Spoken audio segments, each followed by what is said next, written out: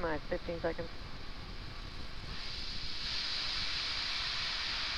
10, 9, 8, 7, 6, 5, 4, 3, 2, 1, 0. Ignition. Liftoff!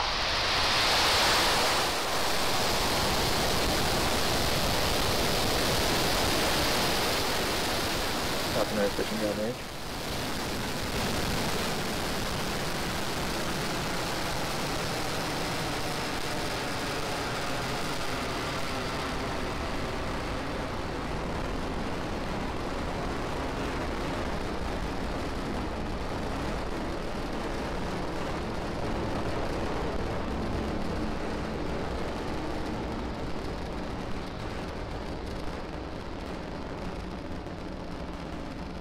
We are T plus 40 seconds into flight, and Falcon 9 has successfully lifted off from Pad 40 at Cape Canaveral Air Force Station, carrying our Starlink payload to its targeted drop-off orbit. Moments ago, we did throttle down our engines in preparation for Max Q, and that is the maximum aerodynamic pressure, which is the largest structural load that the vehicle will see. That's coming up here in a few seconds. Max Q. And there's that call out that we have just passed through Max Q. In about a minute, we will have 3 events happening back to back. The first of which will be main engine cutoff, or MECO. This is where all 9 M1D engines shut off to slow the vehicle down in preparation for the second event, which is stage separation. Stage separation is where the first stage separates from the second stage, with the first stage starting to make its way back to Earth for landing, and stage 2 continuing on its journey, with the third event called SES-1, or Second Engine Start 1.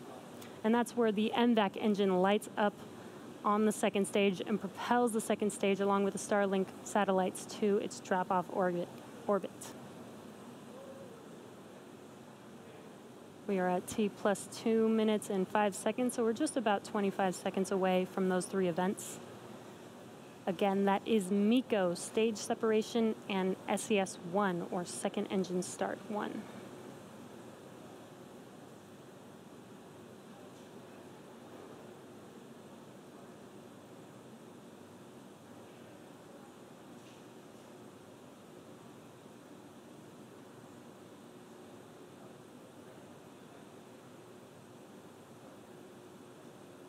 MECO.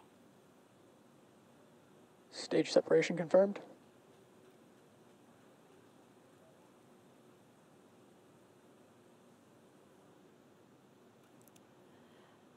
And there you can see on your screen, on the left screen, we had main engine cutoff and stage separation.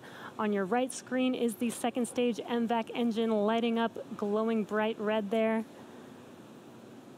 And it is a bit dark on the East Coast, but you can see on your left screen that first stage, those grid fins are deploying. And on your right screen, we have fairing deploy coming up here. Separation confirmed. And there is that confirmation of fairing deploy. Now let's see if those fairing halves can be recovered by our recovery ships, Mystery and Mischief today. Again, we won't have that live. That will happen around T plus 40 minutes, so check in with our social media accounts for updates on those fairing halves.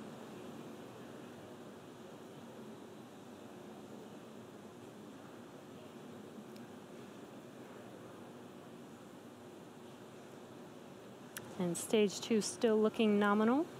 Again, that is what you see on your right screen. Stage 1 is making its way back. Acquisition of signal, Bermuda. And as the first stage makes its way back to Earth, it will perform 2 burns, the first of which will be the entry burn, and that is where 3 of the 9 M1D engines reignite, and this helps slow the vehicle down as it re-enters back into the upper part of the Earth's atmosphere. And finally will be the second and final burn is the landing burn. And this is a single engine burn. That's the Center E9 engine that reignites and brings the vehicle all the way down, very, very rapidly slows the vehicle down so that it can touch down and land on the drone ship.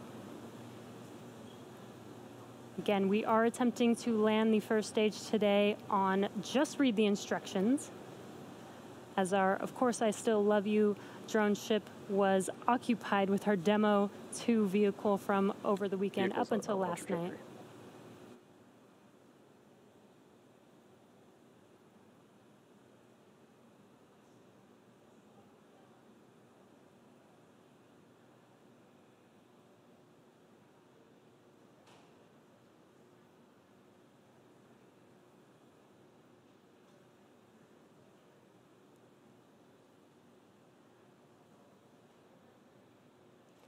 We are at T plus 5.5 minutes. Stage 2 still looking nominal. And first stage making its way back. That first burn, that entry burn, will be coming up in about a minute from now, around T plus 6 minutes and 45 seconds. And that entry burn will last about 20 seconds long. Again, that is to slow the vehicle down as it re-enters back into the Earth's atmosphere.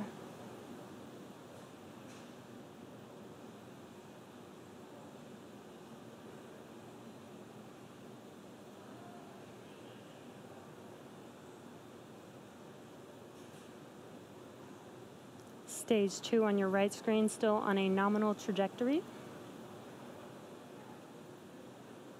And on your left screen, it is a little bit dark. It is nighttime on the East Coast, but we should see that screen light up with that entry burn, those 3 engines reigniting.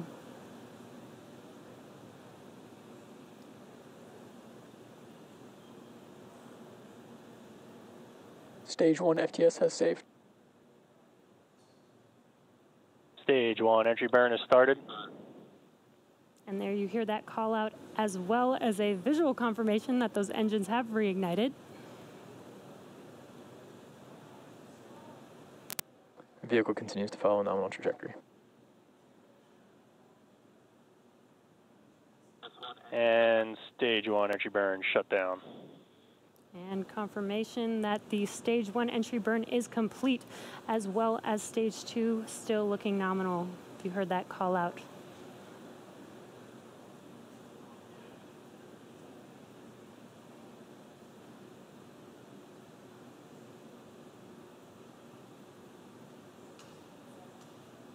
Coming up next is the landing burn around T plus 8.5 minutes, around 8 minutes and 24 seconds.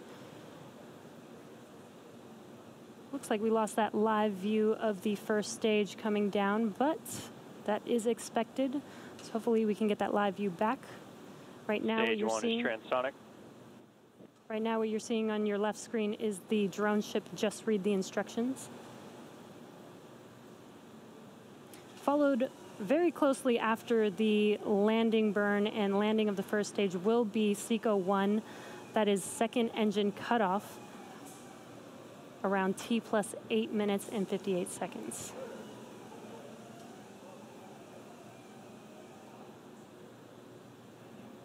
Stage 1 landing burn has started. Terminal guidance.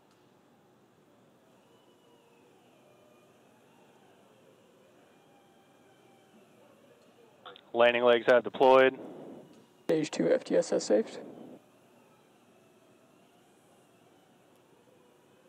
And wow, as you saw coming and down, JRTI, that first stage Falcon 9. Operators moving to procedure 11.100 on Recovery 1 and ECF 9. Amazing, that first stage booster has landed for the first time, for the 5th time for a Falcon 9 booster. That is amazing. We're waiting for second stage engine cutoff. What an amazing view of that first stage coming down, even though it was dark and night, but those engines lighting up the screen, watching first stage come down, was an amazing view.